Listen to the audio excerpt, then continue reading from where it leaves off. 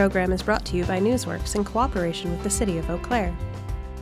This program is simulcast on WRFP-LP 101.9 FM.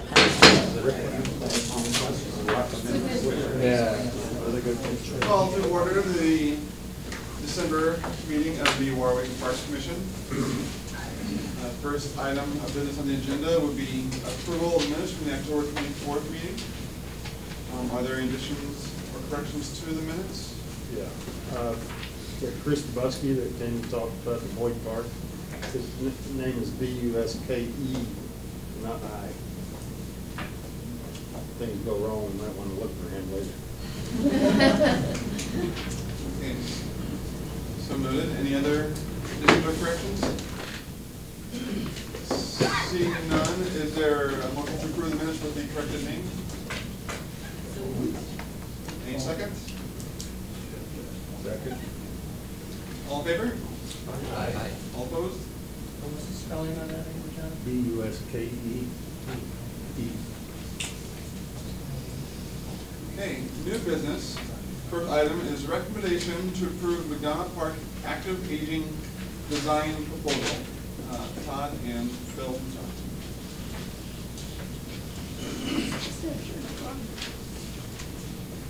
Good evening, everybody. Some years back, and there's folks in the room that can correct me as to what year the conversation started, we had conversations with a group of folks from the Chippewa Valley Pickleball Club to take McDonough Park and create a pickleball courts in McDonough Park. We have done that.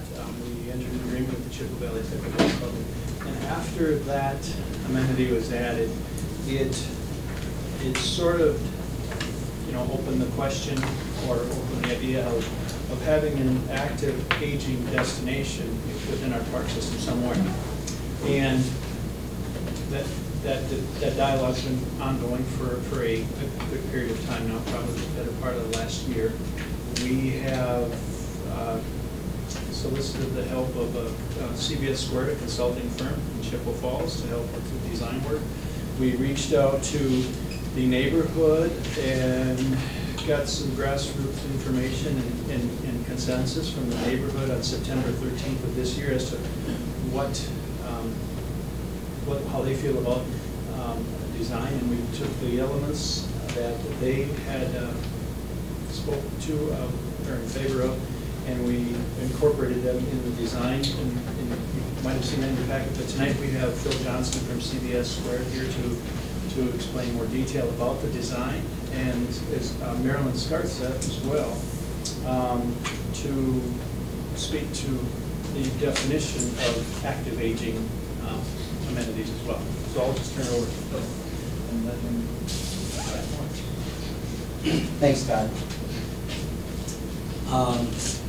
So we're going to have kind of an interactive little program between Marilyn and myself, Todd, and Jeff at the end.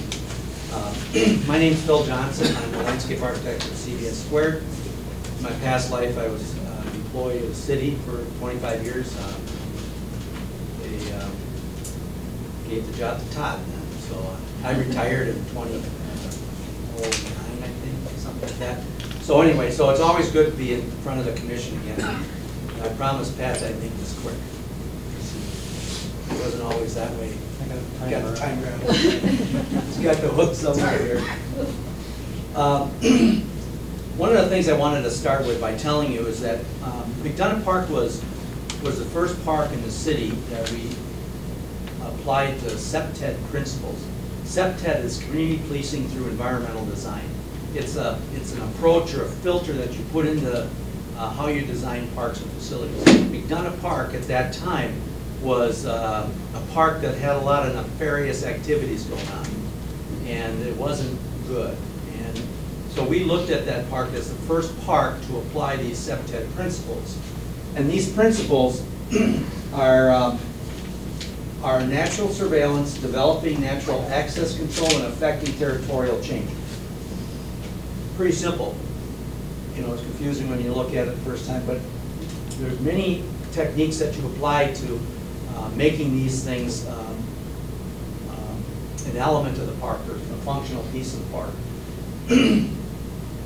We had to increase the visibility. You have a train track down there, and it was just covered with brush and understory, and that was opened up at the end of the roadways that butted into McDonough Park. We had to increase security lighting in the park. We had to do other other things to encourage people to come there on a drop-in basis.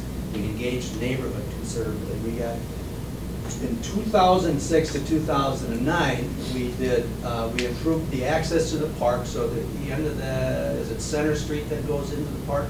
The end of Center Street, we redesigned the end of that park and made a more defined entrance. We created a parking lot that defined a limit to how far you could go in the park with a vehicle. Another big step in decreasing crime in the park. And that's what controlled the access to the east side of the park. We opened up and maintained visual access to the park through each of the connecting streets. Very important that you have these sight lines into the facilities. That principle has really been applied through almost all the design principles that the city presently uses, even in the downtown area. These sight lines through the streets, you see that now at the Cannery District, you see that now on the downtown South Barstow area. We also added, and working in concert with the police department, we increased the police presence into the park. Again, like I said, we added security lighting, and we also added elements that would draw more people into the park. And so that was really setting the groundwork for a safe park. And McDonough was not a safe park from Eau Claire standards, at least. So that opens the door to when a group comes in and says, oh, we want to convert the tennis courts into pickleball. Well, it's an acceptable place for that kind of activity now because of the improvements that were done early. Just want to set that basis for this discussion because safety is always a concern in the park, and these improvements that we'll be talking about today, just add to improving the ownership that the neighborhood's taking into the park. Todd talked a little bit about the, I don't know if that was in the agenda packet. The summary of the meeting? Yes. It was in there? Okay, well, if you have a copy, you don't need that, but we had this engaging meeting with the neighborhood on the 28th of September, and we wanted to start in the beginning of the project with a relatively clean slate. So what we did, keep my drawings together, that's what we did. We just basically put the existing elements on there. The scribbling is me, so when we were talking to the neighbors, they kind of talked about some of the things they were hoping for in the park. This was after the pickleball organization had established themselves firmly in the park, but to get more feedback from the neighborhood, we kind of had this very engaging. It was about an hour and a half meeting. Well attended, maybe 15 people there. So that's pretty good for a neighborhood meeting. But if you see, we're just representing what was the existing elements in there. We didn't want to presuppose some of these things too early in the process. So after the meeting, we met on a number of occasions with Marilyn and Todd and myself, and Arlen, Jeff, and we talked about some of the elements that came out of this discussion. And I'm going to go through each of these sections of it, but we created this overall plan, again, focusing on these corridor access visible points as being a very, very important stuff. So we divided up basically in the sections. We've got in a passive area as you come into the park. There was a very strong feedback that we got from the neighborhood that they wanted to maintain this really nice wooded passive area. Passive as in not programming it with anything. And that's kind of delineated by the parking lot that's there. But as you get moving to the east, it starts to pick up activities. And then when you get to the far part of the portion of the park where it starts to narrow in, we'll talk a little bit about where those opportunities are. So basically, we start out, once we get past that passive area, we get into this, what I've been informed is a key issue to this active aging component, and Marilyn will be talking about that in a little bit. But it's the social engagement area. We talked about enlarging the hard surface around the pavilion. We talked about the group managing the drop-in or program activities in that pavilion space and beyond that pavilion space. They wanted to run programs that people could do, sponsor, or companies could do come in and have yoga or some kind of stretching classes or whatever in this area. We wanted to make sure that there was accessible linkages, came from here to the other parts of the park. This whole park is a universally accessible park, so we're not putting any barriers in there for accessibility. Also something I'm calling on this drawing a learning circle, so where there could be some teaching going on of different things at for different age groups if possible.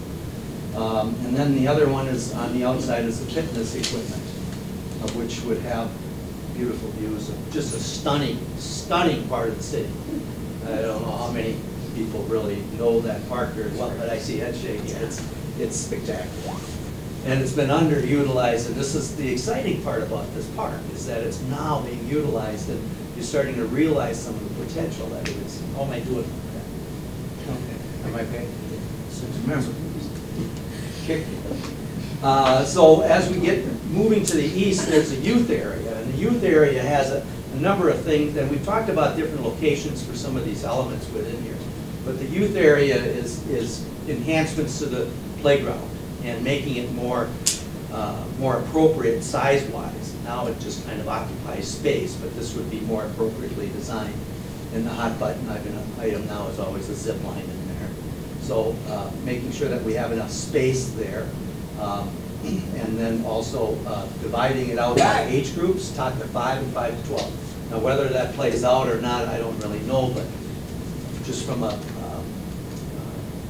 use perspective, you know, it's good. The physical capabilities of these age groups differ significantly, and putting them all in one unit is not a safe thing to do. So that's what my recommendation is. We're taking the basketball court away from this area that is parked right next to the plan is to take it from this area and to move it further in, so this is embedded into this youth area.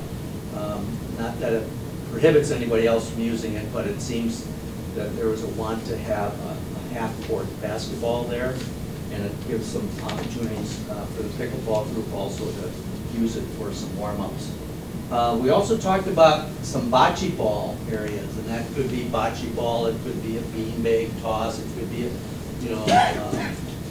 shuffleboard in the future, or whatever kinds of board or court or activity that would want to be in this area. We are creating a buffer between the group area or the hard surface area and the playground area. That's done very intentional. Next thing is the improvements that have happened through the pickleball group, and I have to commend that group for coming forward and being willing to invest in this thing, because it's a huge startup initiative on their part that's really driving a lot of the new discussion that we've had. And these, funding will be talked about to some extent today, but it's one of those great partnerships between public and private that is really the main step of developing parks nowadays. We do not do it generally off of government funding. And it does, from a septet perspective, it's created that increase of use in the park. So you've got more people engaged, more people there, and that's always a good thing for the park. The other thing that we're looking at is a loop trail and some overlooks. As we get to the east, this narrows down, and then the intent here is to link into a larger trail network, and that might be the key for funding on this, tying into a larger trail network that will have McDonough Park be part of the bigger section. And then, in addition to that, from a health and wellness perspective, we developed a number of looping systems in here that's kind of based on a person's abilities or mobility. They can utilize whatever they're capable of doing. If you look at the overall plan, we've got the major arterial for the trail coming along the bank with an overlook, and then this looping is in here, and the looping is in there, and the looping is in there. And you know, you really, if you look at all these different loops, there's probably, I think I figured a mile or a little short of a mile of trail walking you can do relatively easy in a circuit. So that would be an asphalt trail. And it would probably have, I don't know, we haven't really discussed this, but this standard trail in the city is 12 feet. Whether or not these would be 12 foot, we haven't really, that hasn't been decided. And magnificent, that's a great spelling. Magnificent views of Dell's Pond. I'm going to use that from now on. But it's, Just find it over. just did. But it's just so stunning. I mean, what a beautiful, beautiful place that is. There's also potential for other activities within these pockets, and you could bring back a scale back and a use like disc golf. So if you wanted to do that, you could add. This would be an area that you could do little things in it, or open yard games. There's also a discussion about a new restroom over on this side, so it would serve the people on the trail as well as people in the pickleball area and walking the trails. And there's that existing restroom that would serve the west side of the park. And one of the reasons that this park is going to be successful is because of the element of active aging. And I'd like Marilyn to kind of pick it up from here. Some of you have heard this story a few times because I've been kind of all over the community talking to different groups. I know exactly when this started. I was in Todd's office and he was showing me the drawing of the playground equipment that you were putting in Carson Park. It was a beautiful drawing, and then I said, but I don't like it. And he was like, what do you mean you don't like it? I said, what have you got integrated in this playground for adults and grandparents, people that might have spinal cord injuries, to engage and interact with other people? It's so easy to make that happen. I said, I just walk the mall and I go past the Mayo Clinic play area for kids. Why don't they have one activity in there that adults, when they're there with their kids, that they could be doing some fitness activities and modeling good behavior? If you go around our community, most of the parks, we got great parks for kids, for young adults, but most of our parks, we've turned adults into spectators, and the only activity they're getting is probably playing on their phones. I mean, think about how many places can families really go and participate collectively in an activity. Or where does someone go that has, a person has Alzheimer's to get activity? Where do seniors who go that are afraid to walk on the bike trails alone go to get activity? I mean, there are lots of ways that you can take a park and integrate it. And if you've been over to Europe at all, like in Switzerland, Spain, France, a lot of them, active aging is the way almost all of their parks are, where they integrate a ton of activities. A lot of them are low-impact activities, activities anybody can do. There are a lot of activities you can do by yourself. You don't have a partner. And that's exactly what we're going to try and do, I think, with this park. Some of the activities you talked about, like bocce ball, great game. You can play it, grandparents can play with grandkids. You can remove the end section. People in wheelchairs can use it. Trying to integrate more activities that people can do, whether it's grandparents with grandkids or people that have other, physical challenges. We also plan on putting in just some simple bars, all right, in that fitness area that shows some fitness machines where we can do all sorts of strength, flexibility training. There are a lot of activities in here that will be geared to like fall prevention and just flat out staying healthy. If you go back to that one, maybe the first slide of the park, Where's my clicker there, guy? Can we go back to the park? Whoops, that went too fast. Let me just walk through this a little bit.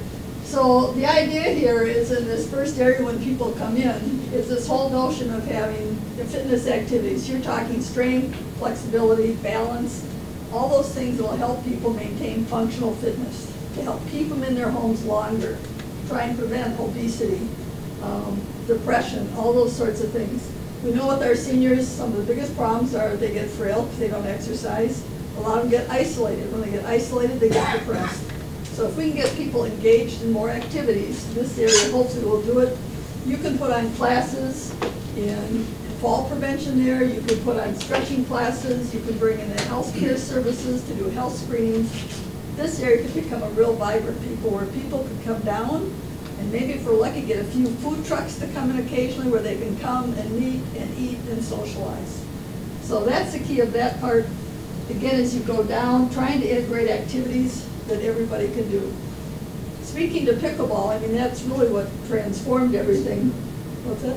Oh, that's right. The pickleball courts, the pickleball club has raised approximately $140,000 that they've put into this. So the pickleball club took the first 6 courts, which are old tennis courts, and thanks to some donations, resurfaced that into the first 6, raised the money for the next 6. We also have now the money to top coat the courts with that colored texturized surface. And we are paying for this entire road and these parking lots, which that contract has already been signed. That's what the pickleball club has done to McDonough, and that's really what launched it. And if you watch pickleball, it's an ideal sport for this part. Because when you're playing pickleball, first of all, you've got that first step to the ball. It's the first step you have to take to prevent a fall. The reaching for the ball, again, another one of those fall prevention things. You reach out, try and grab something. You have people working on cognitive skills. I mean, most of us have trouble even scoring in pickleball.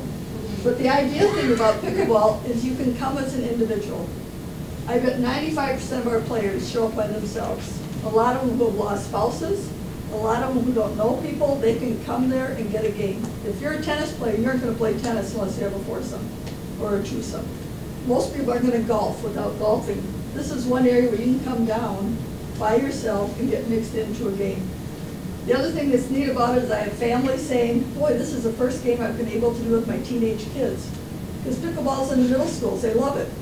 We had a 6.5, so he'll probably tell me he's 7 now, 6.5-year Christopher all summer, hanging out at the pickleball courts and had a blast. So to see that place where you see people actively engaged, it's crossing all lifespans. I know one of the Parks and Rec people retired, lost 40 pounds her first year playing pickleball. We probably have more artificial joints on that court at any one time in any other place. Because you can play it if you even have limited mobility. So the idea is to put in all these games, and a lot of them are just green space games. You know, you can put in cube, you can put in other exercise stations, the beanbag toss. You can put in Knox hockey on a table. A lot of places will just use ropes and do giant checkers and chess. So I think if we can put more activities in it, and we've also had requests just to have tables for card games where people can just come out, get outside, and play cribbage. Making this that kind of a park that will have something for everybody. And even if you don't like something, you might go to a different station while someone else is doing something else. So we're trying to get the social connection, make it something that's free and accessible. It also helps, I think, that it's in a low-income neighborhood that doesn't have the resources to get very active. So it's got those things going. And then, to take it even further, I have a letter here from Beaver Creek. They're excited about possibly putting in bluebird trails. They're agreed to pay for it, sponsor it, check them. And the garden club, we have some people interested in maybe one of those spaces out there being like a butterfly garden, possibly some elevated gardens for the seniors that love to garden. They've now moved into apartments and they've lost that ability. So the whole idea about these parks is total engagement from youth to death, basically. That there should be something for everybody. It should be a safe place for everybody. And for like caregivers, where do caregivers take people today? To get outside and have some fun. I mean, it's hard to find those places. So hopefully even somebody that has a spouse with Alzheimer's can come down here, walk loops, always be supervised, and you don't have to worry about them. So that's the hope. My other hope is that in every budget that comes through now, we see more active aging equipment in all of our parks. But hopefully if we can prevent illness and prevent a lot of these health issues by having these type of integrated parks, we'll be helping our community in the long run. So that's what we're trying to do with this thing.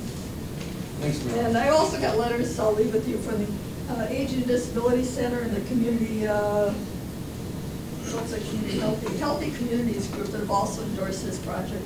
So I'll leave those with you, Pat. We have broken down some of the funding possibilities for this, and we just read it a little bit, but Park and Recreation staff about it. But this park is going to be successful only because it's going to have partners. People who are going to be buying into it and contributing over time. I just finished another project that was 50% funded by outside private funds and state grants. This project has the ability to go for state grants through the stewardship program, and it also has the ability or the potential of things like block grants because it's in a low and moderate income area. So there are granting programs that would this park would benefit from, and obviously the ongoing nature of private fundraising as somebody gets another passion that they have, like Maryland has, to raise money, and it might be partnering with Mayo like they did in their own park and create some of those fitness facilities down there. I'll let Jeff kind of handle the schedule here. I've broken it down, maybe if you just want to do that. So moving forward, our plan is to take the Plan Commission on January 14th to a public hearing, and then eventually to City Council on the January 22nd and 23rd meeting, which would be the second meeting in January that we'd be meeting. And then basically the agreement that we have with the group is to fundraise. You don't have to fundraise for everything right away. As money comes in, and we have the ability, as Marilyn was saying, on one part we're going to be doing the drive in the parking lots next year.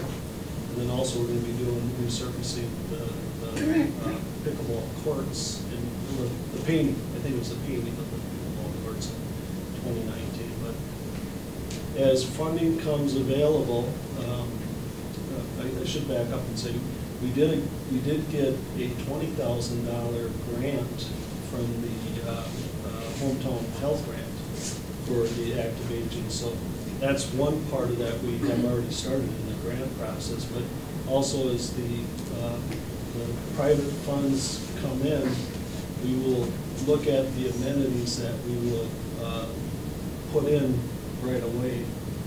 And we'll prioritize what those are. There may be some that we'll put in sooner than others. The trail might be a little bit, be one of those that would be a little later, because I think that's earmarked for a later year to bring that trail around the park. So that may be something that would be a little bit later, but we can put in some of the other amenities as funding becomes available.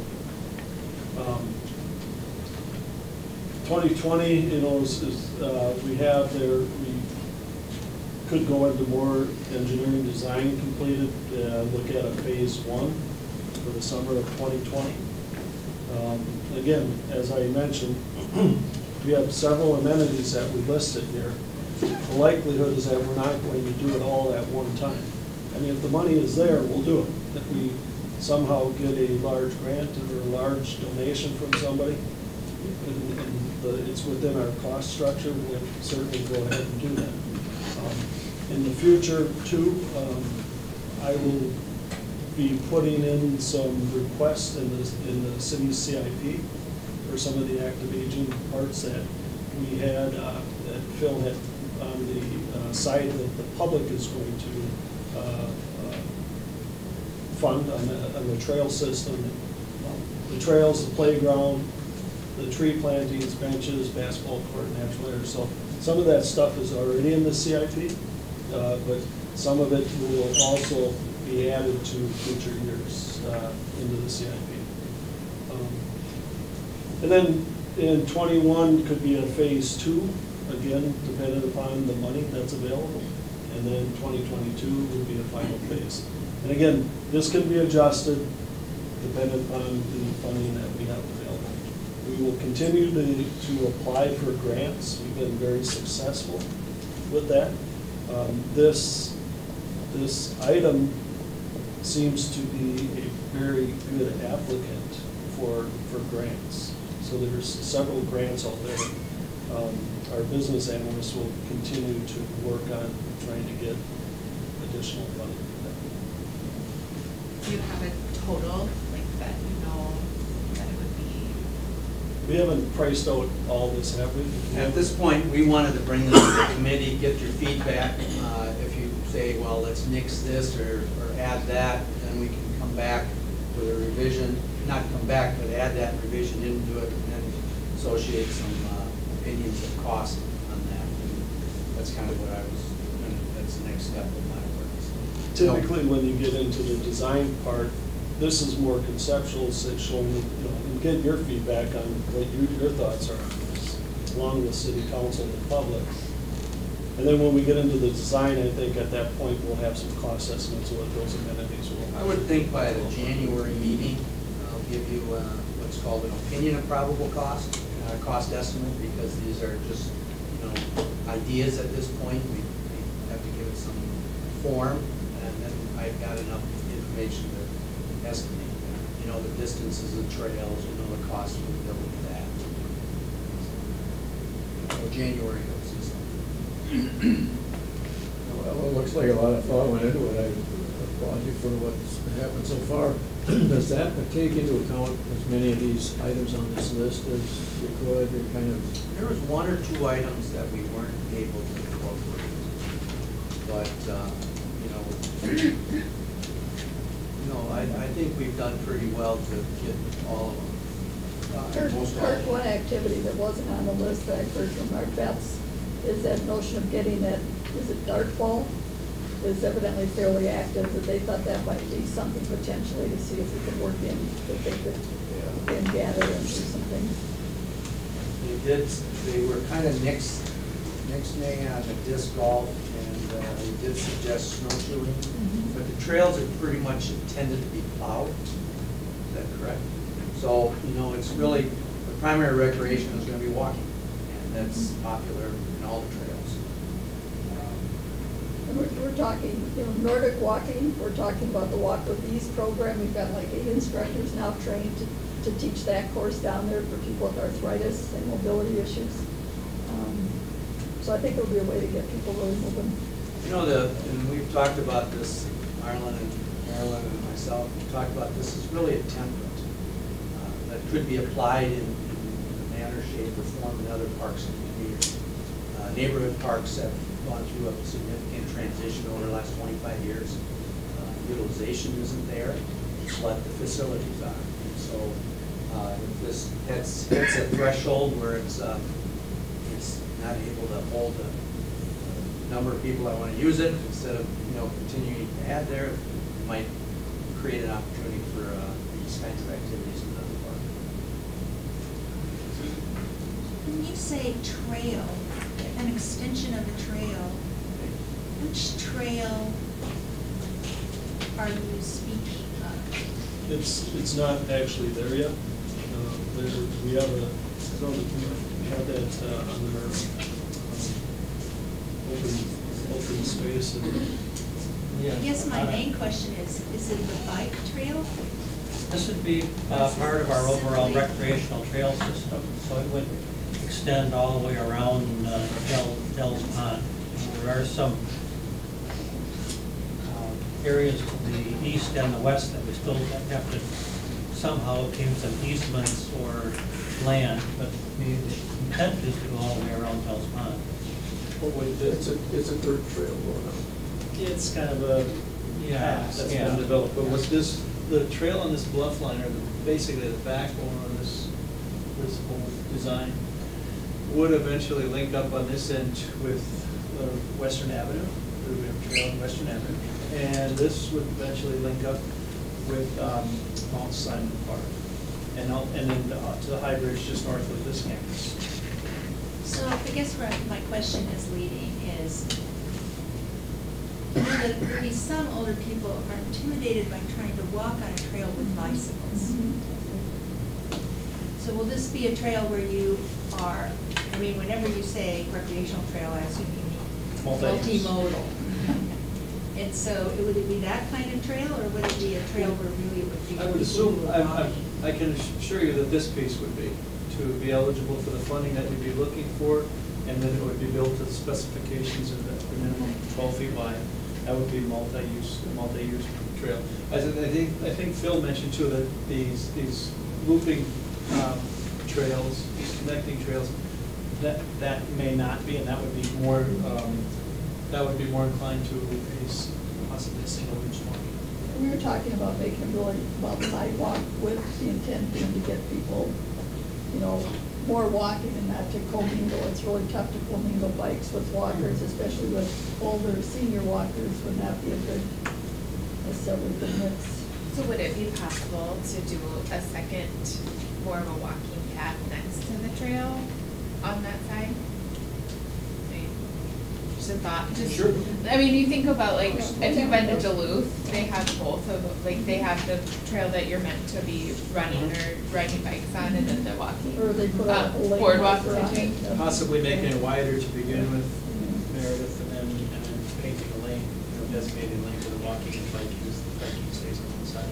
That would be a likely compromise, that setup. I'll just add on to that, yeah, because it's like you're saying, older walkers might not like being on the path and that outer. I like the idea of the inner path where you could like have multiple little loops, but if you have to have half of that be on the outer path, that would cross with the bikes. But yeah, if you're gonna make it a little wider, or have lines in walking, biking, right, that could keep those isolated and encourage full looking experience. I got two concerns with the plan. That only the area east of the parking lot, the 24 flat parking lot. Here? Yes. Okay. Right now, we're showing that trees and other area there. And I know when we have our tournaments, we use that for overflow parking. Parking is a big issue in that area. You can't really park on the streets. Right.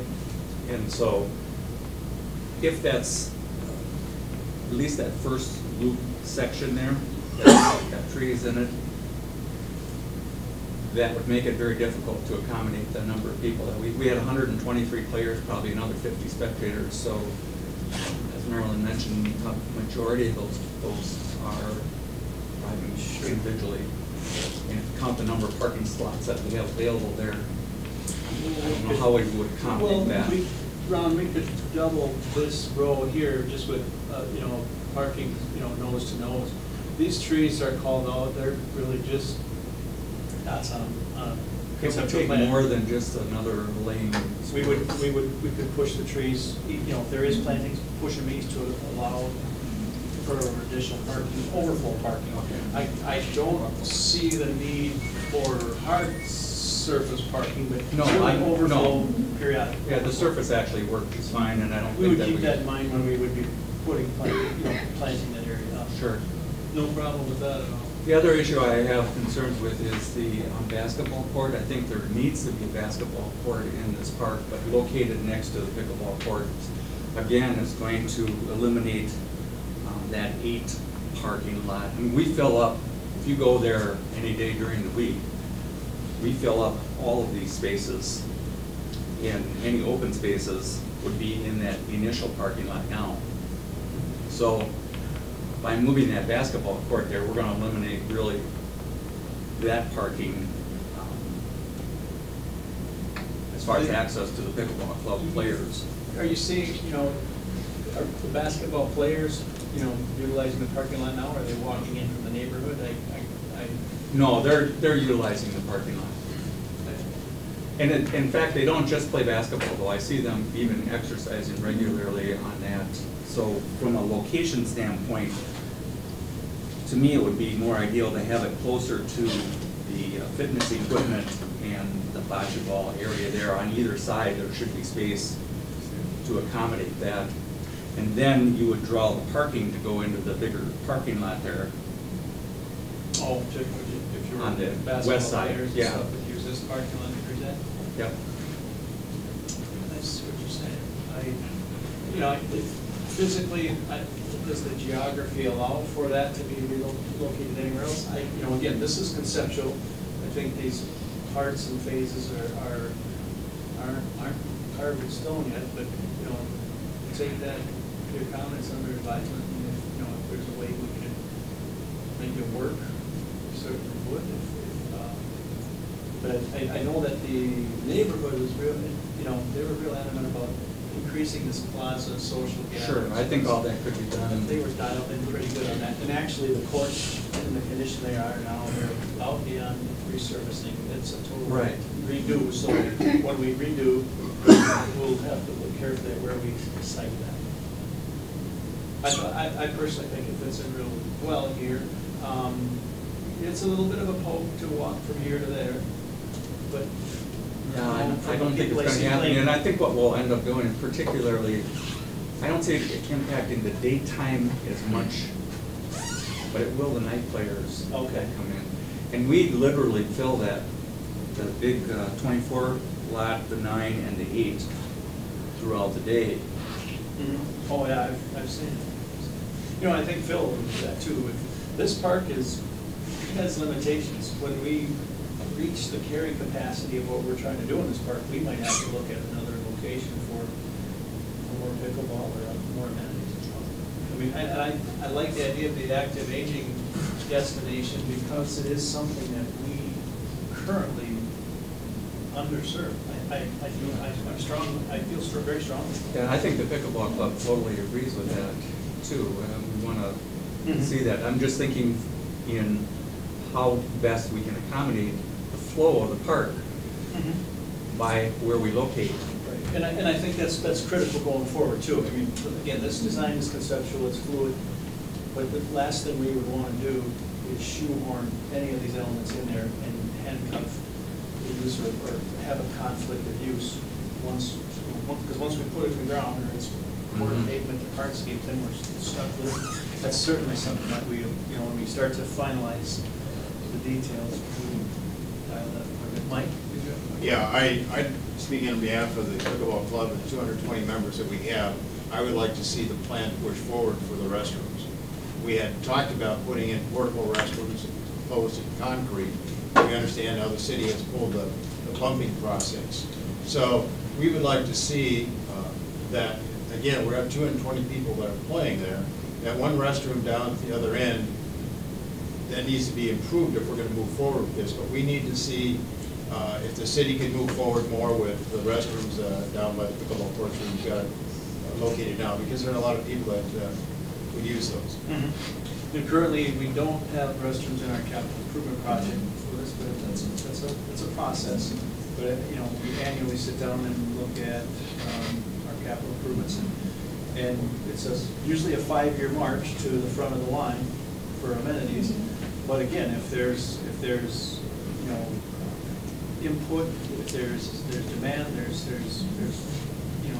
conversations with our constituents. I didn't see it on your step 1, 2, 3, 4 to 225. I think this should be step 1 period to get this thing done.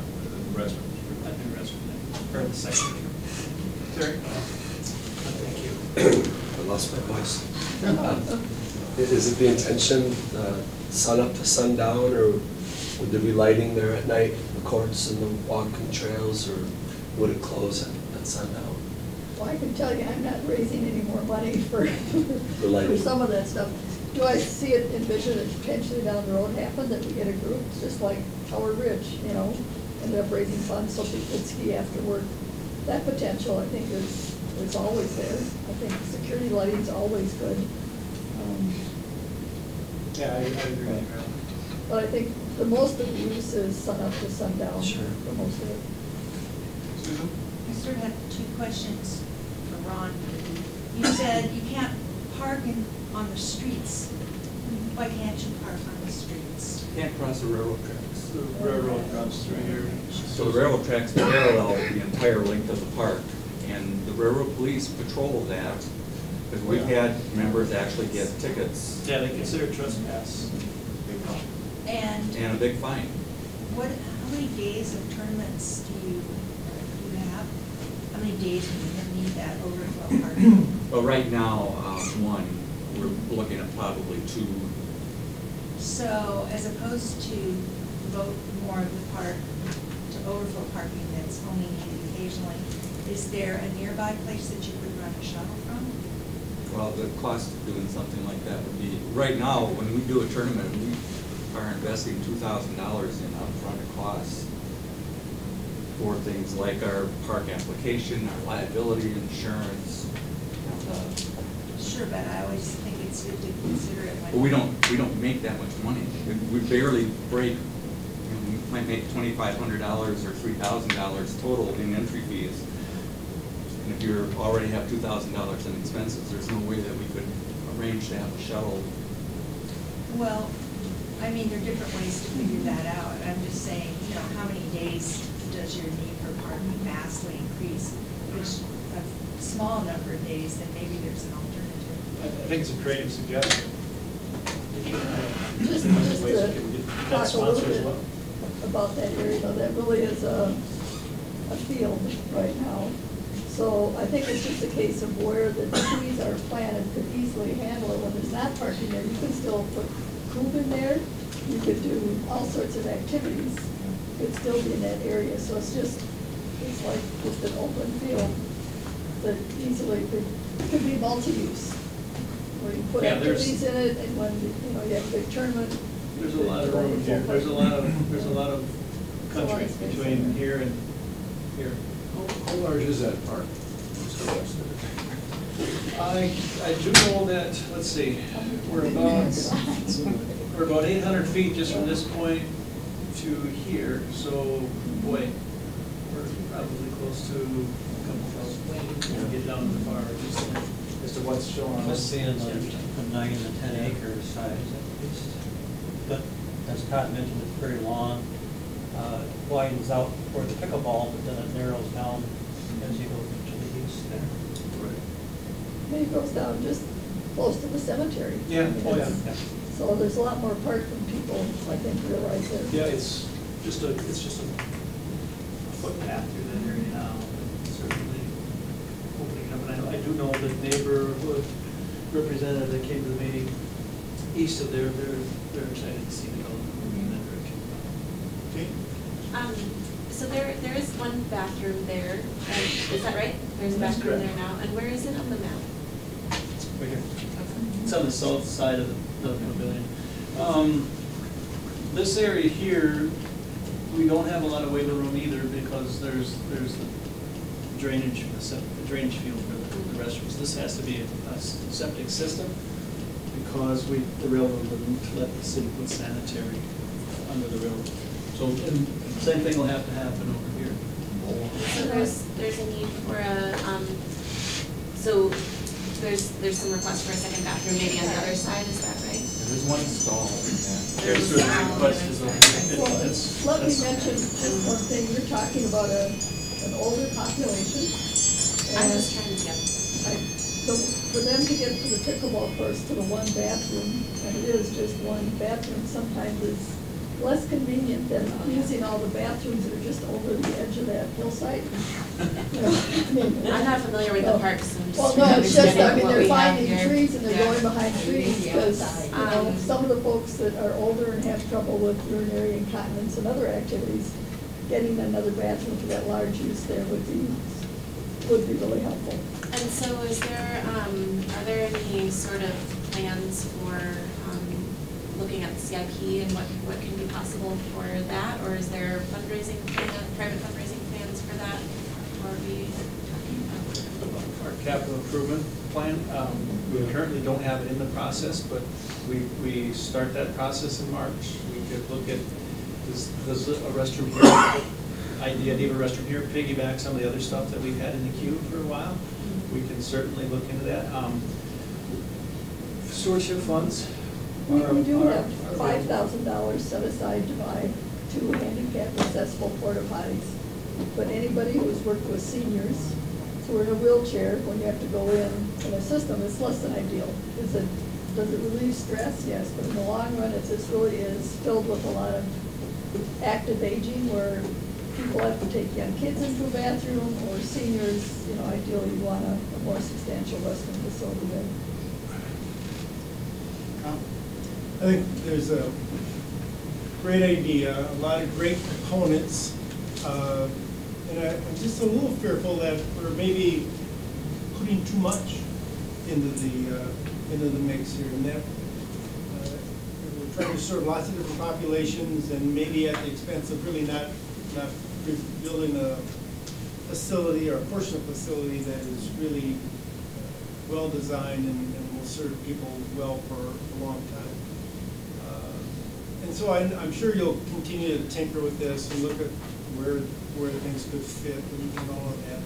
But if you had to eliminate one thing just to create a little more space, and when we're talking about parking and we're talking about people gathering and activities, the one thing that I think would go, if I were doing it, would be basketball.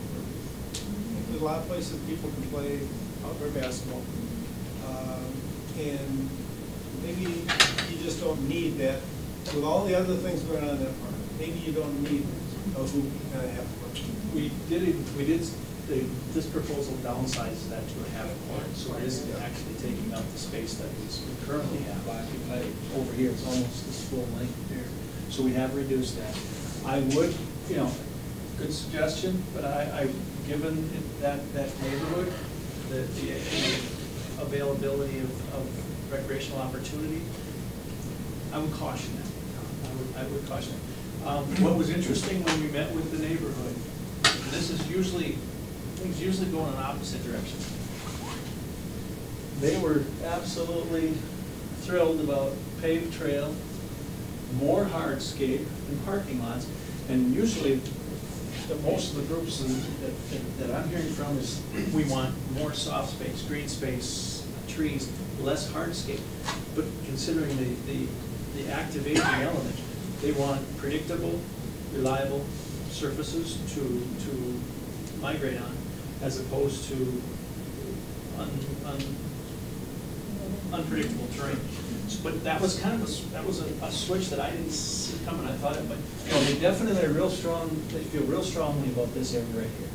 Mature trees, and then this view shed right here is really spectacular.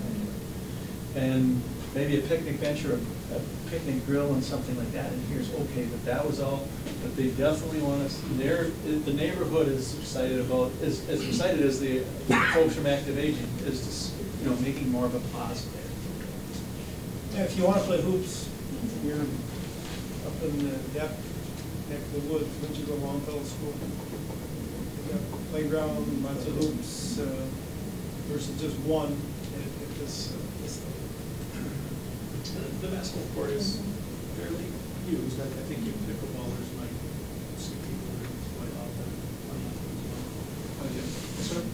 Well, a couple of things I think you're forgetting about is this is a transient area. I mean, we see transients coming through here using that bathroom consistently when we're playing pickleball. They have their backpacks on. They come in these sloppy cars. They park up there. They live up there. Also, the people in the neighborhood, you will find them over at that park charging up their cell phones, using the bathroom that they don't have in their own homes. So there's a lot of use of that one restroom. And in the past, it's been destroyed 3 or 4 times a year. So if we're looking at restrooms, we're looking at, we looked at porta potties, but we got to look at some really permanent bathrooms up there. And the other thing is, a lot of people walk their dogs up there. And we borrow the garbage cans from the city, and it's now full of dog poop because the people going by throw their dog poop in there. So we're serving that nation there too, but I just want you to know that there's a lot of transients. I don't know if there's on an app or something like that, but you see a flow through of people there continually every day, and I play 6 days a week, and they're there. Tom, if I could also, some of the early discussions that we had with Maryland, Harlan, kind of napkin sketches of what going here. It was early draft. And I think Jeff's seen that, he said, pump the brakes, go, whoa, this is too much. So this is actually, it does look like a lot, but actually, I think with the feedback from the neighborhood, we feel good about this and the neighborhood does as well. And I don't think it's jam, but we would be cautious to, go any bigger than what you're kind of seeing here, certainly. But yeah, it was loaded. It was, Jeff kind of had to Scaled back. club me over the head and say, stop, madness. But it was good conversation. Kurt? Yeah, I was just gonna echo Tom's comment too on that line, that you can't try to be all things to all people, include everything just because you mentioned it. I was wondering about the learning area. If I were Beaver Creek, I would for sure want one, but I just wonder how much they really get used as a learning area. And if we had to eliminate something, that might be something that really doesn't get used much for its intended purpose. I think Phil's got that figured in right here and amongst this plaza and hardscape here. And very well may not come to fruition. Susan? Well, the discussion, I think the plan, the philosophy of it sounds great to me. But I just wonder, and it's just because I don't know, we've done a lot of parks projects of late, and they almost always depend on a considerable amount of private fundraising by interested parties. Are there any of the parks that have been under construction or renovation recently where it kind of stalled out at some point and some things didn't get finished? Not that I can say particularly. The one that I recall was the Angel of Hope in Buffington, was the one that had bigger plans. That was a smaller element within a bigger space. And that's, what you see there is. They lost the steam and they had a great start and it just kind of fizzled out. And that's quite a few years, that's 15, 20 years ago. Other than that, it was pretty successful. And people, I think the city is good at saying if we're making a commitment, you're making this commitment. And so there's a lot more dollars up front than just a piece of paper. I just want to mention. I'm sorry, there's something add on to that still? I just want to make it, when you talk about like why the pickleball courts are popular, it's because it's a dedicated space that draws people from all over. I don't think you want active aging parks everywhere, because part of it is you want to have a few of them so it draws a lot of people so they can socialize and get engaged. Because you want to go someplace and no one's there because they went to some other park. So when you're talking about how many of these do I envision, I mean, this is a great start to see how it goes and to test a number of things. And then eventually, it's like dog parks. You get one, you find out the interest, and more people then are willing to step up. They're willing to put money into a second one, and that's how it'll probably continue. But I don't think you want to dilute it and have a lot of them, because then you dilute the people that show up to use it, and then it takes away some of the interaction. Going back to the fundraising piece, in the past we've, I think that we've asked groups to finish fundraising before the city makes their investment. Is that right? Typically, when the funds are on deposit in the Community Parks Association, then it becomes a city project. We begin with construction drawing, take the design to construction drawings, shop drawings, suitable for bidding, and the city does the bidding, So is that how this project is going to work too, or is this? That's how I would see this. So all of the private fundraising happens before we go further? All in stages. Well, in this one here, because there's so many amenities that we're looking at here, we would likely phase it in, just like the schedule showed, that we would have phase 1, phase 2, and then the final phase. Again, all dependent on fundraising and money. If you not saying that this is gonna happen, the pickleball folks have done a really good job of fundraising. If for some reason the fundraising did fall short and maybe the last phase was not completed, do you think that it would feel like a finished project still? Sure, because we're gonna phase it into the plan of what makes sense at a certain phase. So if the last phase doesn't get done at a point, it's not going to make the park look incomplete. It'll still look complete in regards to the active aging and other amenities that we're looking at. And just to be clear, the pickleball club is not committed to doing total fundraising for these projects. We've got $140,000 invested into what we're doing right now. And is active aging and pickleball, are you guys two different groups? We are. Okay. And the other thing that we're really pushing on is grant funding. I mean, there's a lot of money out there for this type of amenity. And we've been successful, almost to $8 million so far that in the last year and a half is what we've been able to give grants. And I see an opportunity here for additional grants, besides the $20,000 we've already got, significant more to be able to construct this. I agree with Jeff. This concept of the demographic that this project targets will score very favorably on grant applications due to the fact that we don't have a whole lot like that going on now. It's not as if we're building a second neighborhood park or playground. Yeah.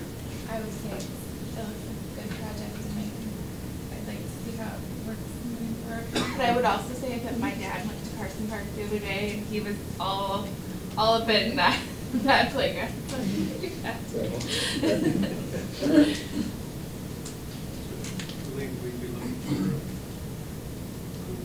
Yeah, I was going to try to ask if any more discussion on this.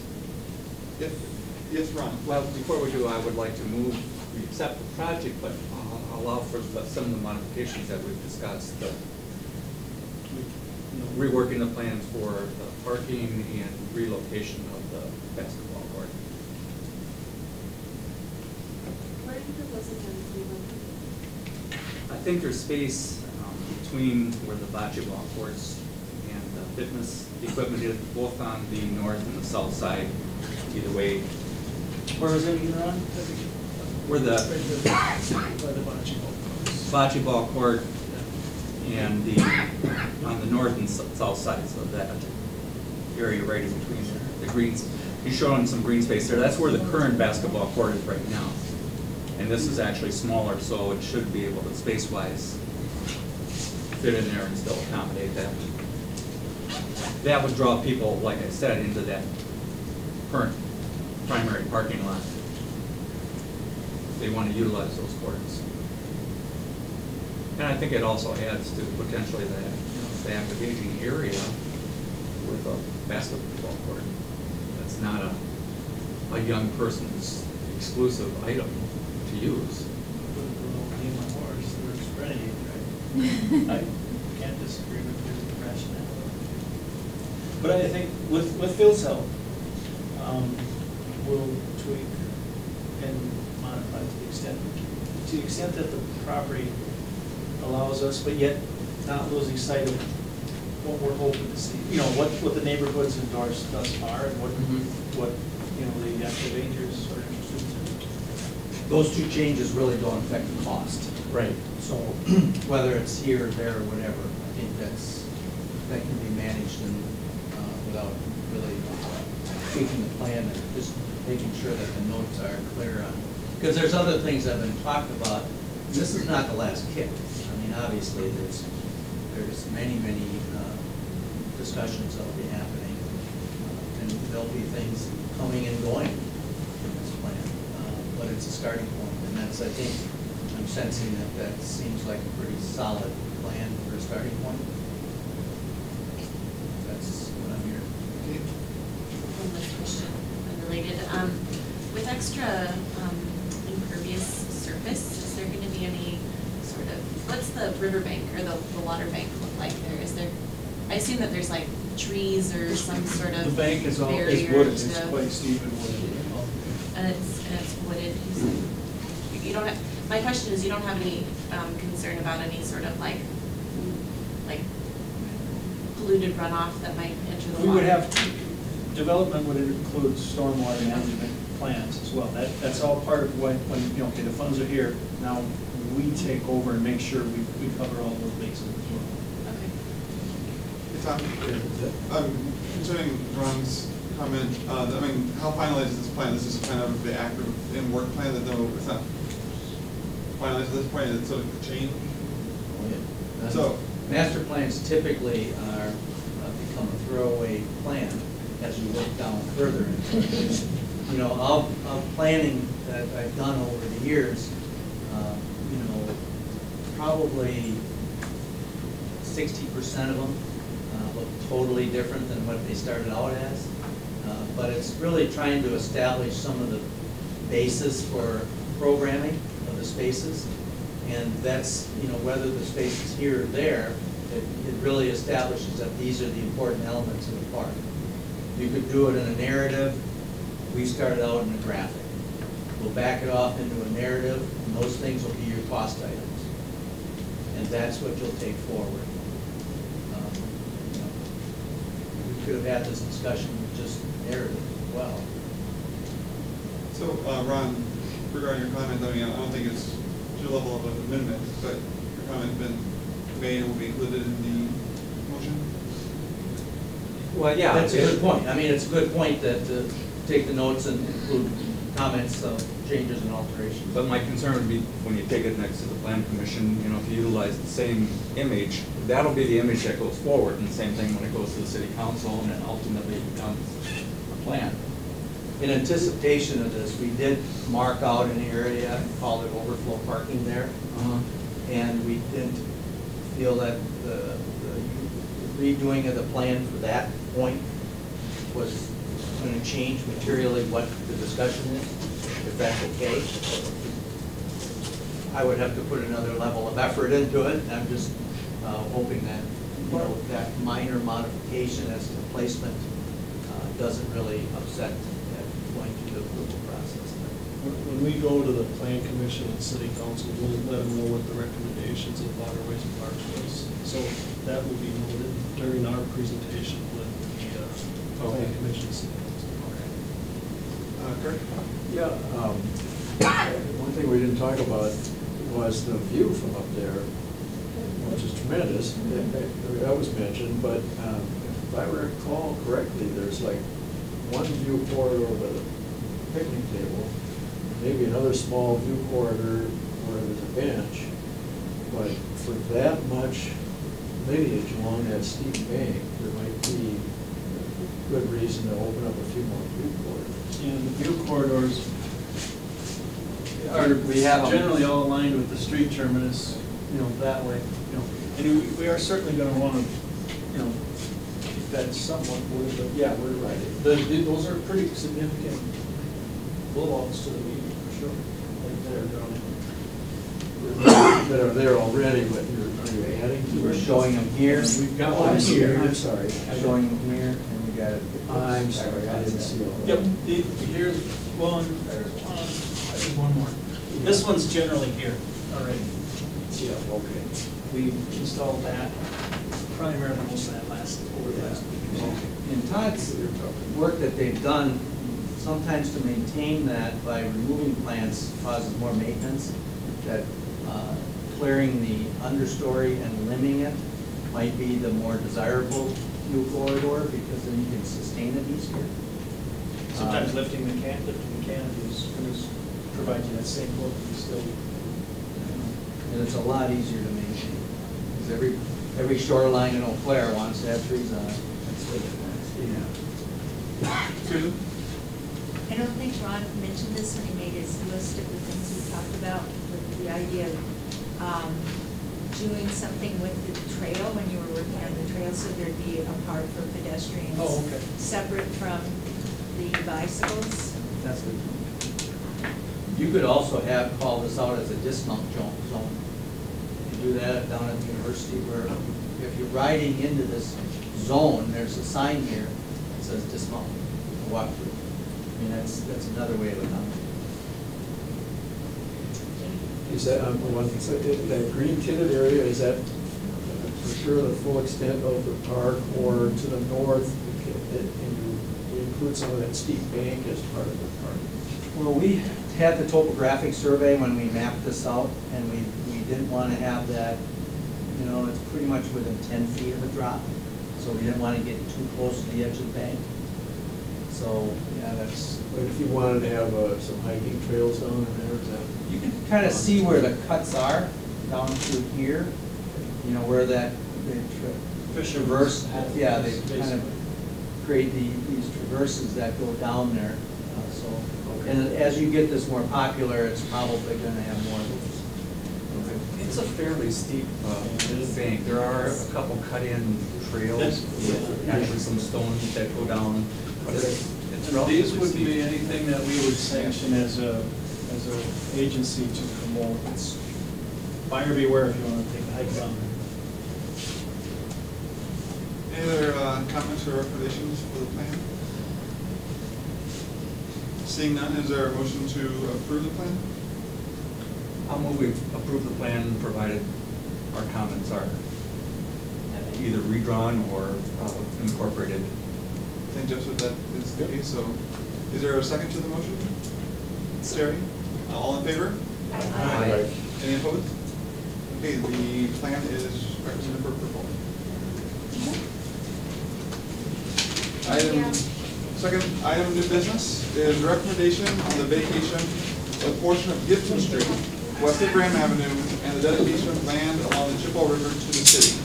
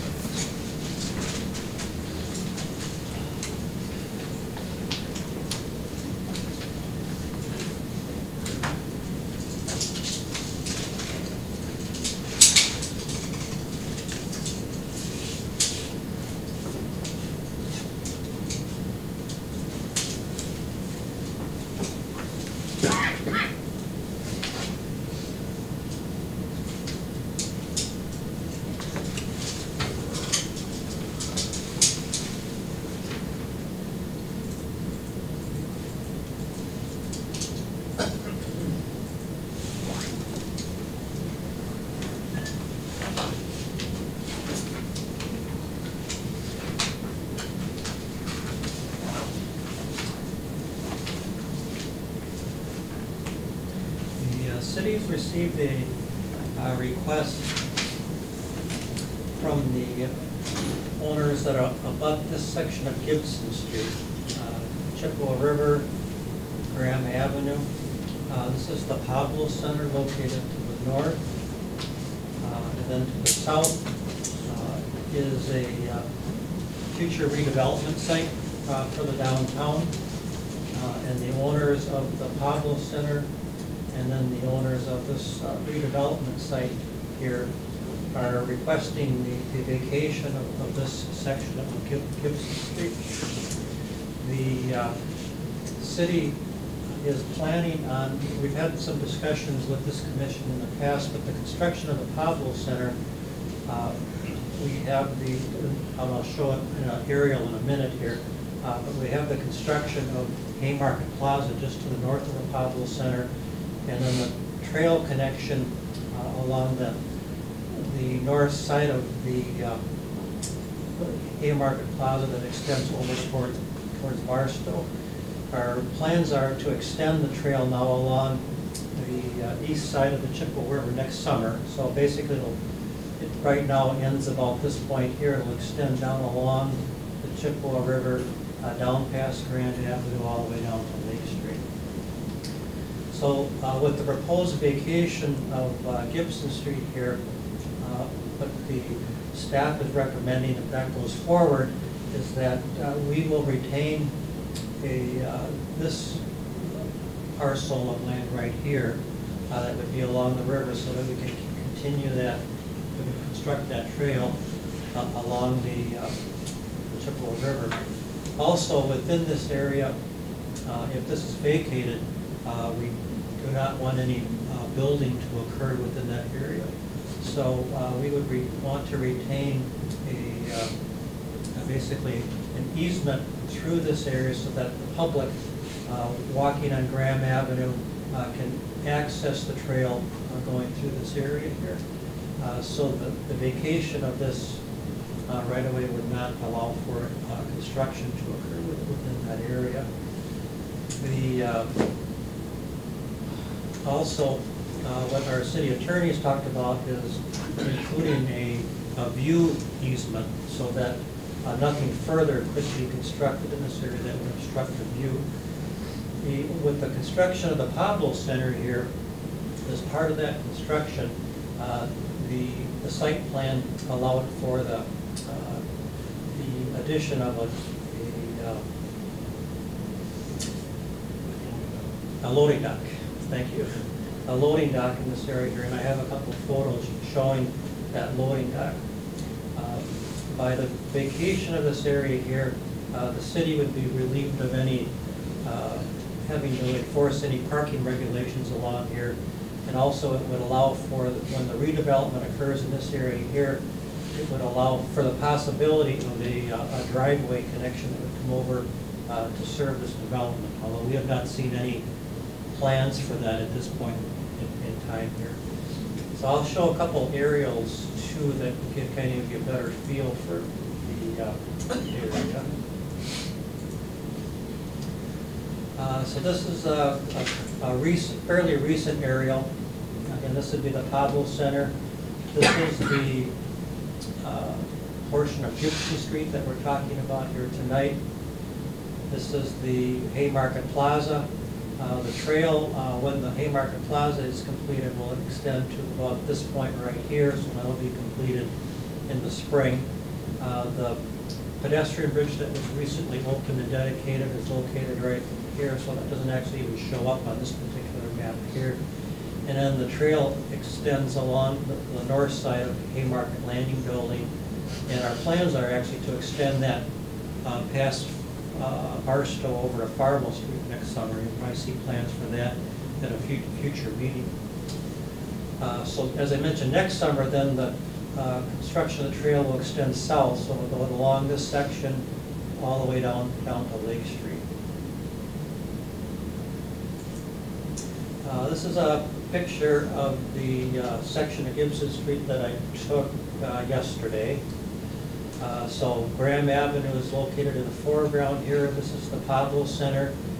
This is the building to the south that will be part of the redevelopment that will be occurring. So this building will be more than likely removed as part of the redevelopment. Again, we haven't seen plans for that. The loading dock that I referred to is located right here. So actually the loading dock takes up almost half of the right-of-way right now in terms of being able to actually get through it with a vehicle. Right now cars are able to park along the south side here. Here's the loading dock. Again, this was approved as part of the Pablo Center project site plan that went through this commission, plan commission, and the council. The parking on the south side. So the river is located just beyond these barricades here. Our trail will be going right in that vicinity of where those trails are next summer. Building to the south, again the Pablo Center on the north side, and now back to where we are. So this is the area that they are proposing, they wish to vacate. As I mentioned then, but the conditions, if this were to go forward, is that we would want to retain an easement for public access, for people to be able to go from Graham Avenue over to the trail. We want to retain a view easement so that there's no further blocking or obscuring of the river. And then also, in talking with engineering, they'll want to retain a potential utility easement in case at some point in the future we would want to extend any utilities through there. With that So I think one of the reasons why this is being requested is that it would allow for buses to be parked in this area for longer than what the 2-hour limit is currently right now. And then again, it would allow for, when this redevelopment occurs, for a driveway connection with some form of a driveway that would be located in this area, possibly to access that development. Again, this is kind of all speculation at this point. This went to the Plan Commission on Monday night, and they recommended on a 8-to-1 vote to support that. And then this will go to the council in a future meeting.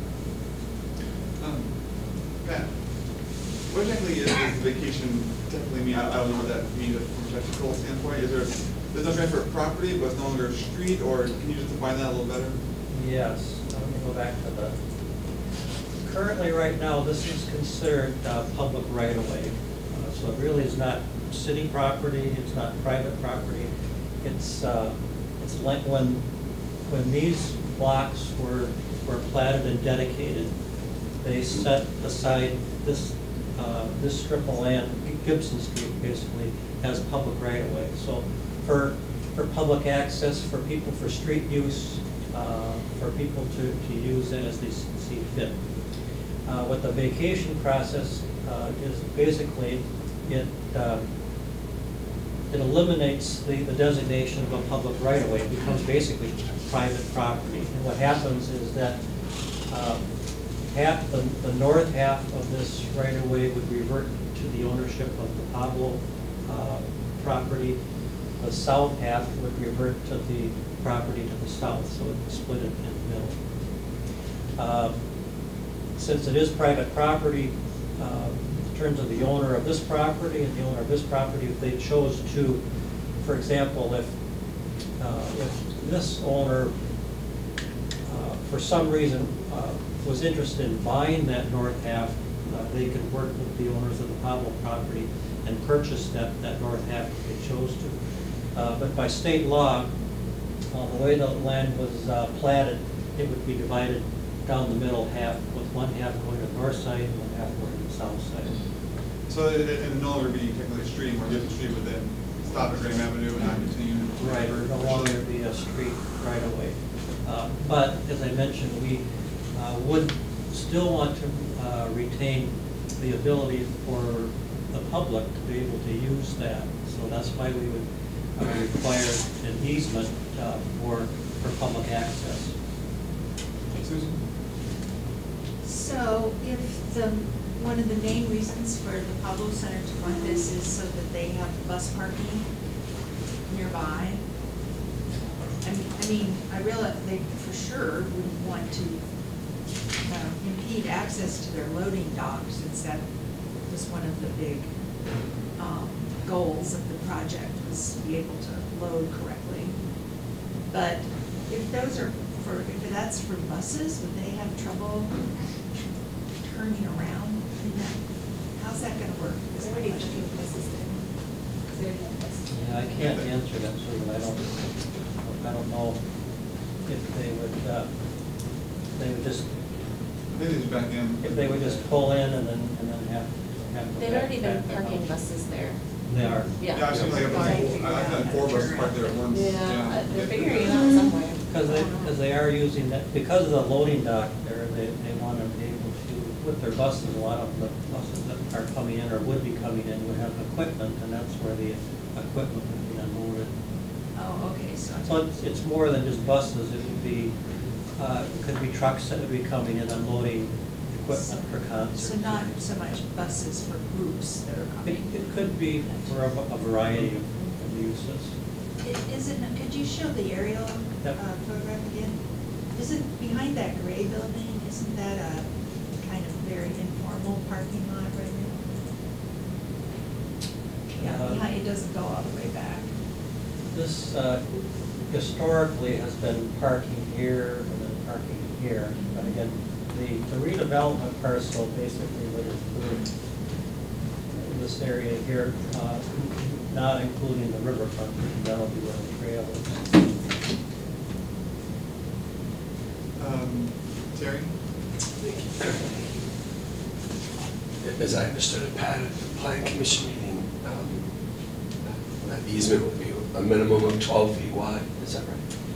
Yeah, actually, was my understanding, the right-of-way, I think, is 66 feet, it's either 60 or 66 feet, and it's my understanding that the easement would be essentially the full width. The full 33? Yeah. Okay. Yeah. And then as far as parking goes, whatever's designated as the walkway, would they not be able to park?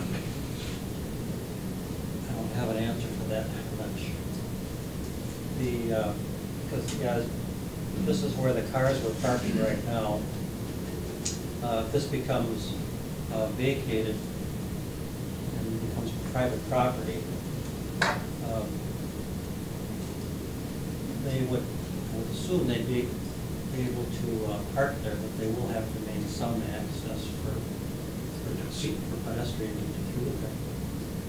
I don't know if the details of that have been worked out with our attorney or not.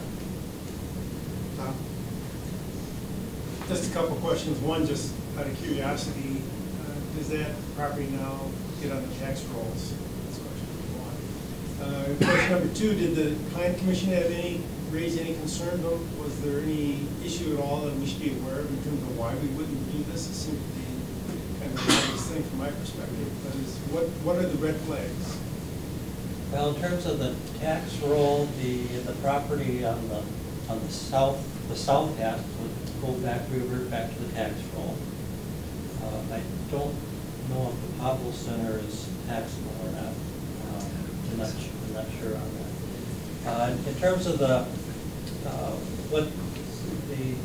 some of the issues that have been raised is within the downtown plan is that we want to maintain view sheds towards the river, kind of similar to what was talked about with Donna, where the different streets have view sheds up towards Delph's Pond. Well, in this case here with Gibson Street and then with Grand Avenue and some other streets, the intent is to try to maintain from this area here views of the river.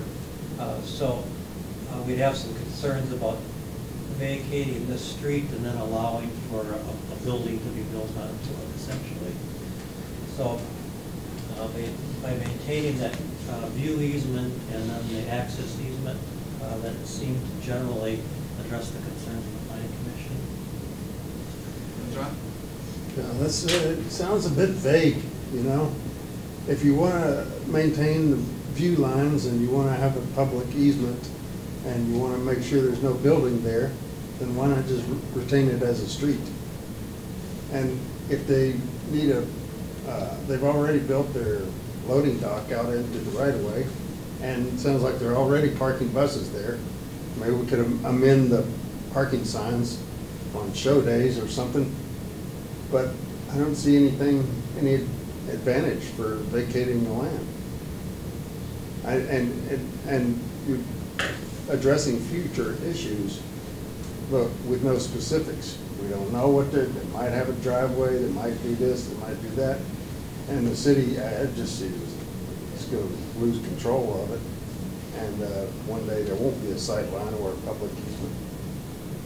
It does ease us from our maintenance obligations for the street, so we don't have to maintain it anymore, we don't have to plow it in the wintertime. So in that respect, for community services, it releases us from having to maintain the street. At some point, it's going to have to be replaced, and a new surface will have to be put on it. So that would release that obligation.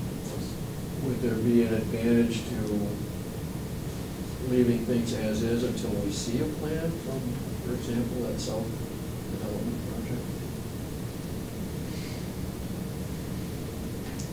I don't know what that would be. Yep.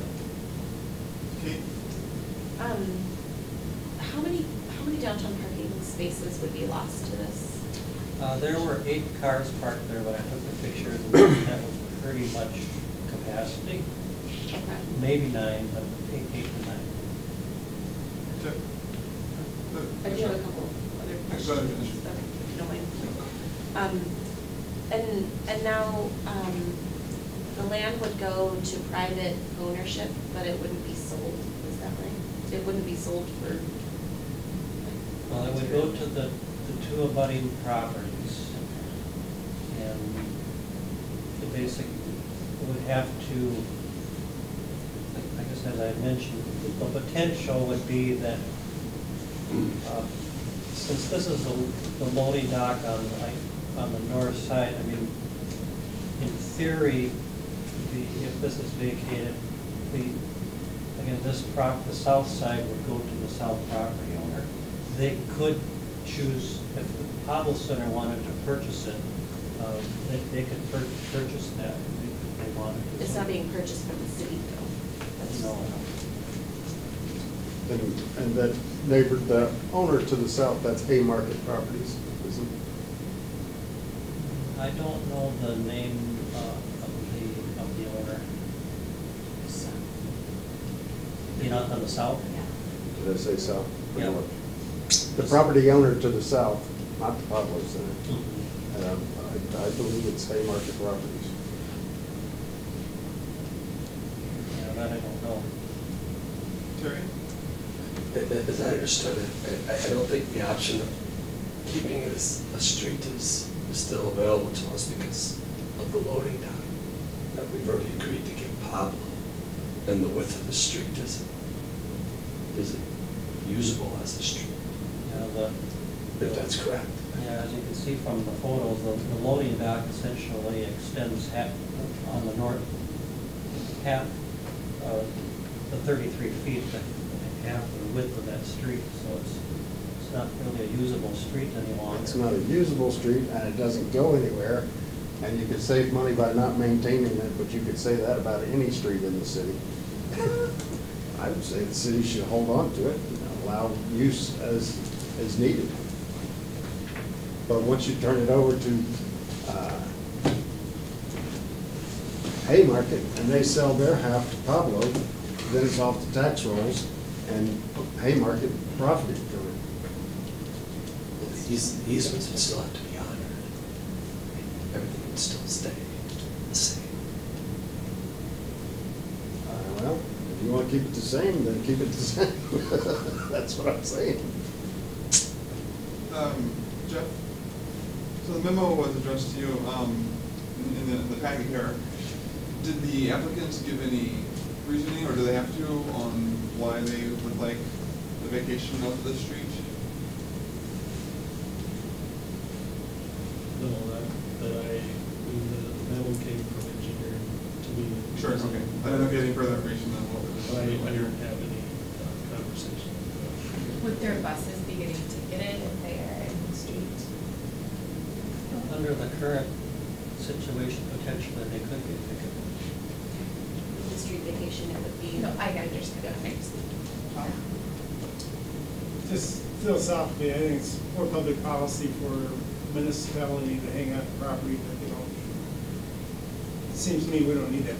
The city of Eau Claire doesn't need that property. It should revert back to the tax rolls. We do have a protection through the easement.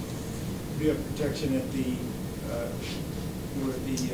end of the street, abutting the water. And I think we should go with the vacation. There's really no reason for the city to hang on to that. And any real concern, I think, is being protected by the language within the easement. Susan? Well, this potentially wouldn't be a concern in the city, but don't those two property owners, if the street is vacated, and they want this to be available for parking of any kind, don't they then inherit the responsibility for getting it cleared out in the winter?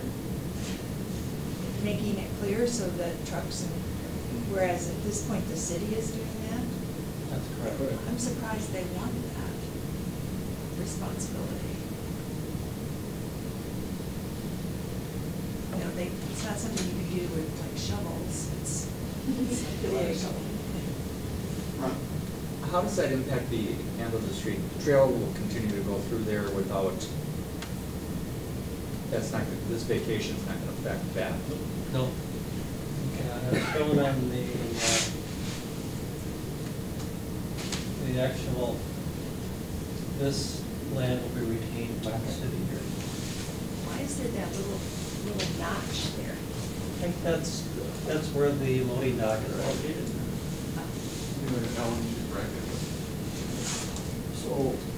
So your attorneys talked about retaining some language so the public could still walk through there, and you told us that you want to retain that view, but is that spelled out in any more detail? So if we vacate, you know, I mean, how much signage can they put up there, or, you know, They wouldn't, I think that's something that you could specify in your motion in terms of that. In terms of limiting any future signage, if that were to occur. I don't anticipate that will occur, but in part of your motion, you certainly could stipulate that that's a concern and you want to make sure that doesn't happen. In talking with the attorneys, they were looking at a view easement, which would limit any kind of signage that could be installed there. I don't think our sign code would necessarily allow that to occur either, but by putting that in as part of your motion, I think that helps state what some of your concerns are. Yeah. But I think maybe what you're asking, just like the legal easement will have for utilities, it'll be written into the agreement that the new shed would stay as a visual easement. Because that gets documented during the vacation. well, and then this, the idea of maintaining public access, what's that like? Is that a 3-foot sidewalk, or is that the whole width of it that they ramble around in anytime they want? Yeah, I don't think the actual easement documents have been drawn up yet, so can't tell you what that would be. And that could be a comment in your motion, is that would be maximized as much as possible to provide that public access. Hey, Pat, did you see this went through the plan commission earlier this week or last week? On Monday. On On the 3rd. I was just trying to see in the minute, I didn't see it listed. The minutes haven't been posted yet. Okay. 6 years? Probably. So I'm just sort of thinking about the historic development of Eau Claire. The river is the working river, and everything backs up to the river. All the back doors are to the river, and there are docks and all kinds of things. So then that use, that placement got repeated and repeated, even though buildings changed and use changed and so forth. So now with the development of the Pablo Center, it has beautiful views of the river, and the little plaza will make for a big, wide view of the river. But a lot of the other properties that are relatively new, the apartment buildings and so forth, they're backed right up to the river. So before that redevelopment takes place, will you have any ability to say that whatever is built there needs to protect not just walking over to the river, but seeing the river? Because otherwise you just, you cement the historic blocking of the river from public view. You totally change really how you can see the city. When we get a development proposal for I mean, this- nobody has come forward and said, I'd like to propose we do this. It's just sitting there right as a possibility.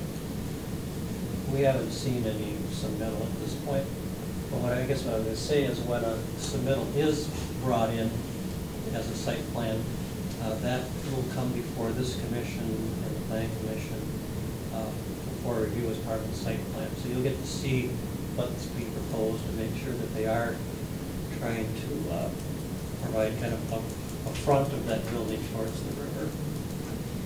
I'm just saying this because you can see how hard, if something historically is the back door, it is very hard to turn it around, which is a lot of what we've been doing for, 25 or 30 years. The more it's built in the old way, the harder you just never get there.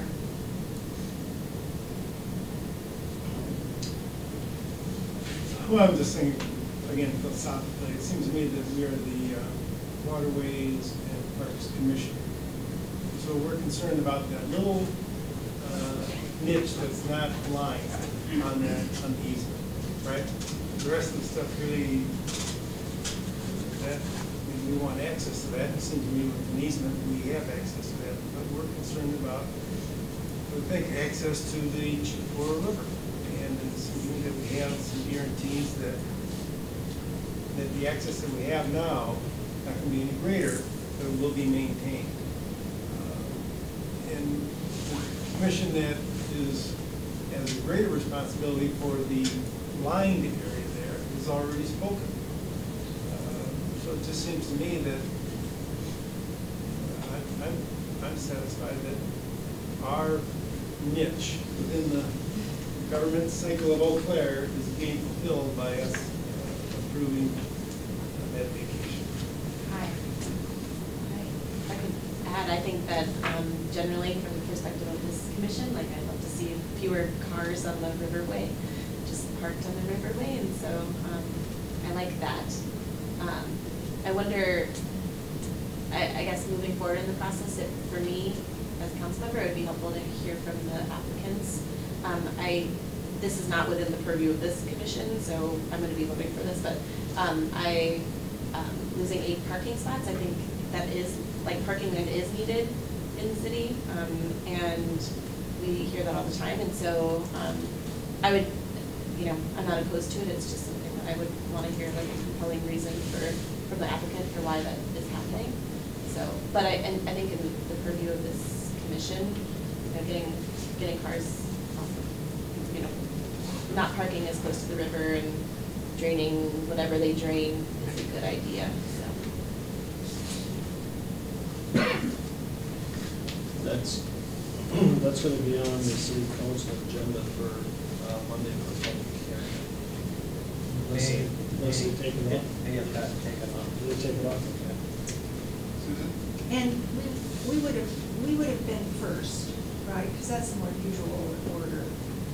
We look at things and then it goes to the plan commission and then it goes to the city council. It's because we moved the date that we're after the plan commission.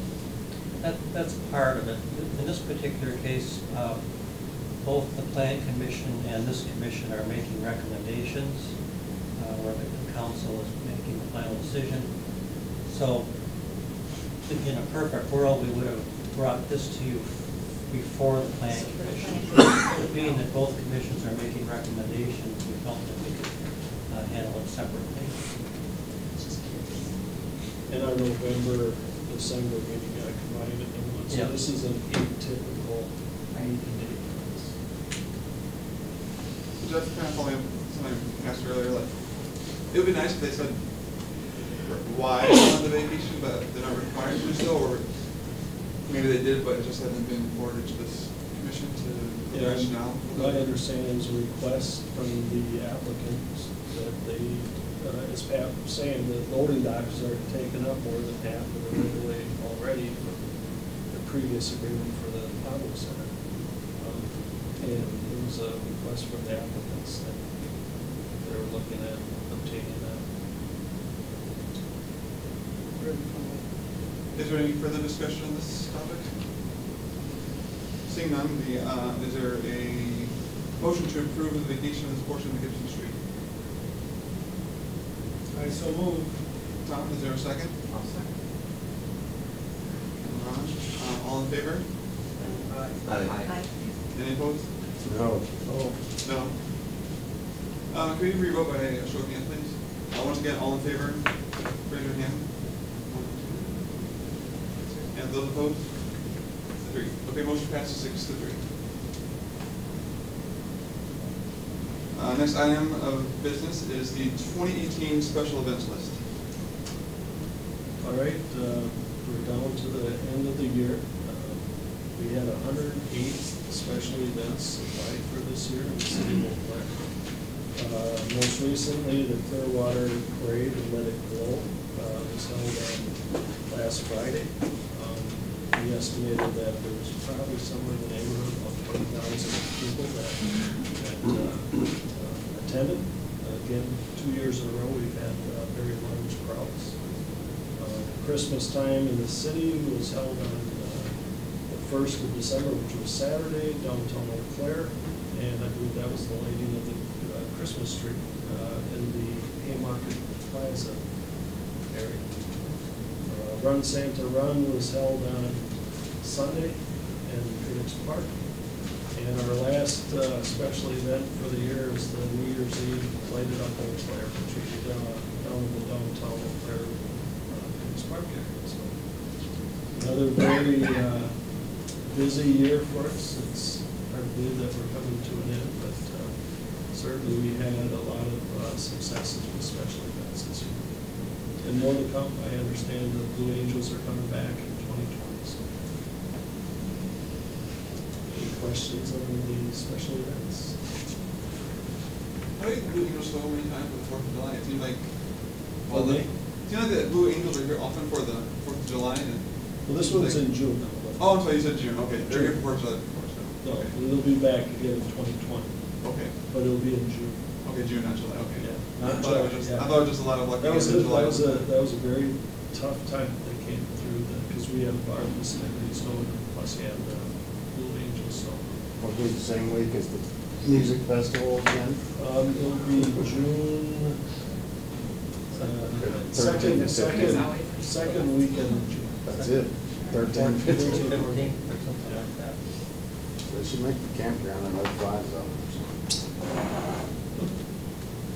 Okay. Okay, that's all for the special events list. We will move to the director's reports. Okay, for the Parks Division, we had our ribbon cutting ceremony at our newest dog park on the north side in Sunday Park area. We had several dogs and their owners there. I want to thank Councilmember Weld for being there and enjoying the festivities with us. We have a knack when we pick these ribbon cuttings, it's usually the coldest day of the week, and we did not disappoint again. It was cold, but it was fun watching the dogs socialize. It was, and I've been out there a couple times since, and certainly it's interesting to see the dogs just go.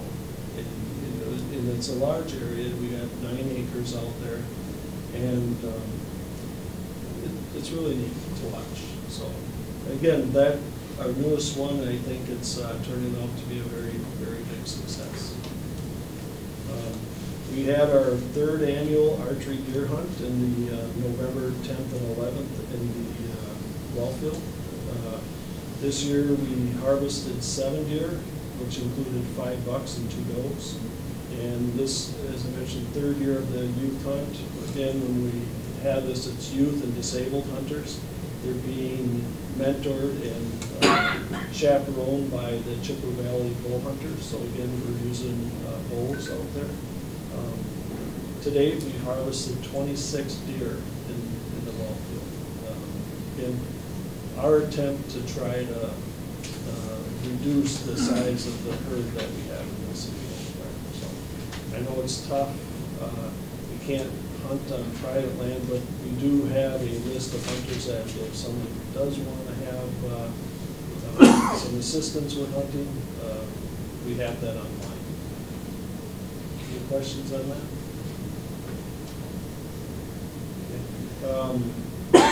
As far as Carson Park goes, our parks maintenance crews have already completed the move of the bleachers from the football field back to the baseball field.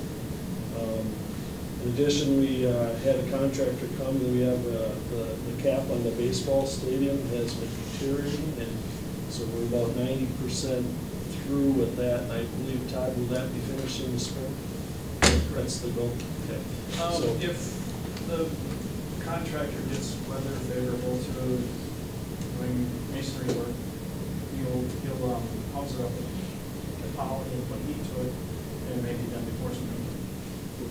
you say cap, you mean the roof? On the very top where the support from the roof comes down, that there's a The top of concrete the cap that goes masonry around. wall? Yeah. Oh, okay. And that was deteriorating, you know, we wanted to make sure we took care of that before we had some other structural issues. It was part of a, you know, design, an imperfection of design, the railings, guard railings, had penetrations into that concrete cap, and of course, water finds those over years, and I'm starting to blow that out, so these are precast concrete sections, and then our railing now is not penetrating that cap, it is actually penetrating, but it's a surface, more of a surface mount railing, rather than, you know, with the sleeve mount. So with caulk and baccarat and, you know, careful inspection annually, we'll keep on it on. The cap is the same color as the stone? It'll be painted, it's the teal colored paint, that cap. We restored the way it was before.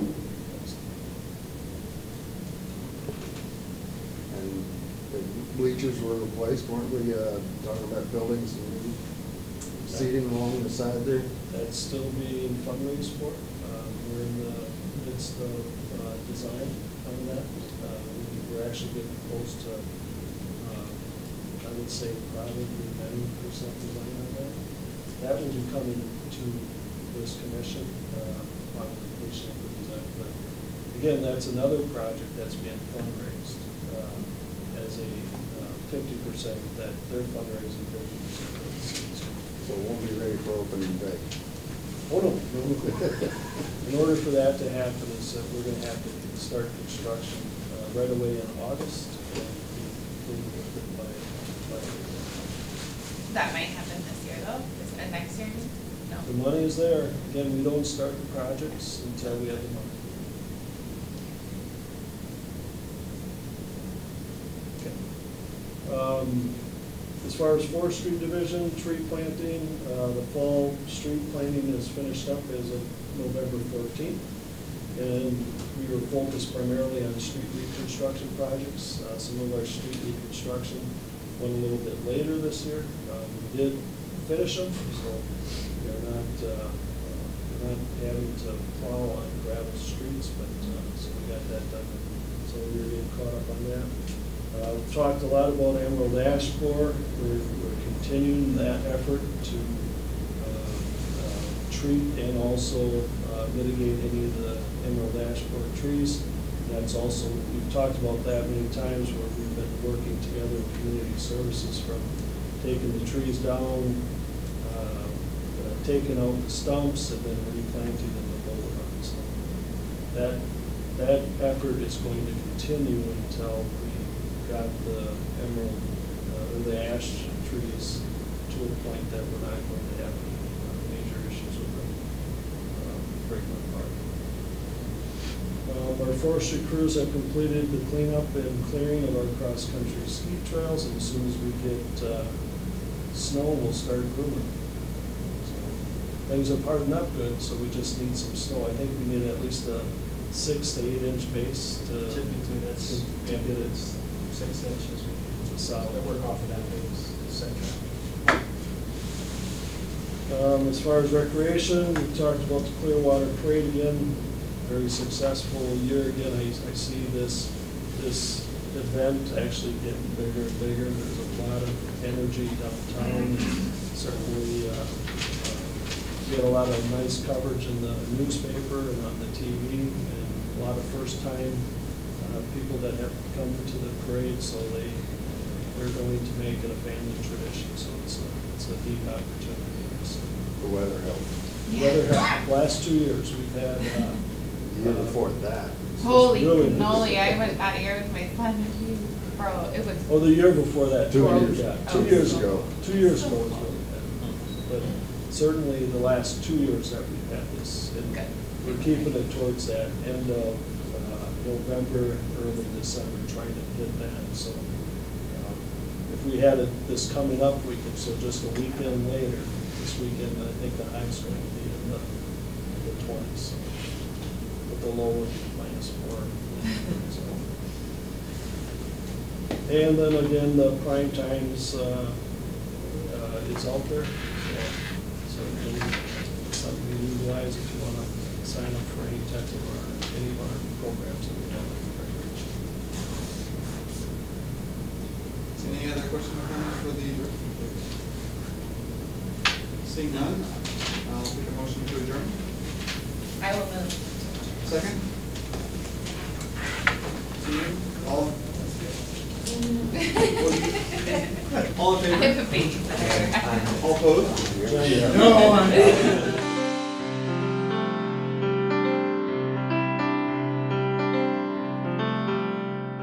This program was brought to you by a cooperation between Newsworks and the City of Eau Claire.